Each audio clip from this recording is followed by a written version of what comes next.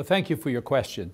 The first thing I'm going to do is hold the line on taxes, because I believe that, especially as we are trying to recover from this recession, raising taxes would be very harmful to an expanding or a growing economy. I've worked hard to see through the 2005 tax reforms, the HB 66. It has given us, I believe, the lowest tax burden on business in the Midwest. It was designed to encourage investment, especially in the manufacturing sector of our economy. It is working. Just recently, V&M Star announced $650 million investment in Youngstown, Ohio.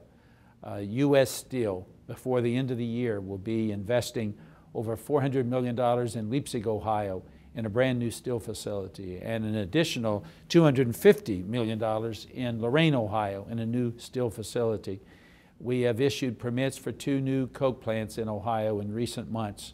We are the #1 state in America in terms of new investments in the last 4 years. That's why Ohio once again received the Governor's Cup by Site Selection magazine.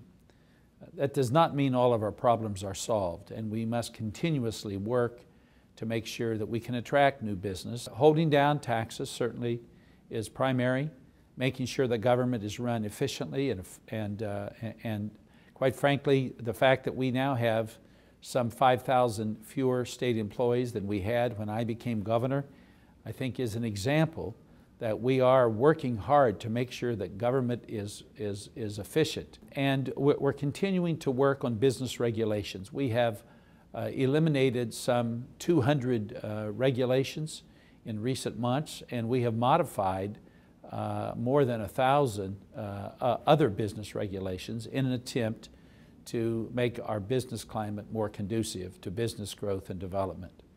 I believe recovery is on the way. We are starting to see some major new investments in Ohio in job-creating activities.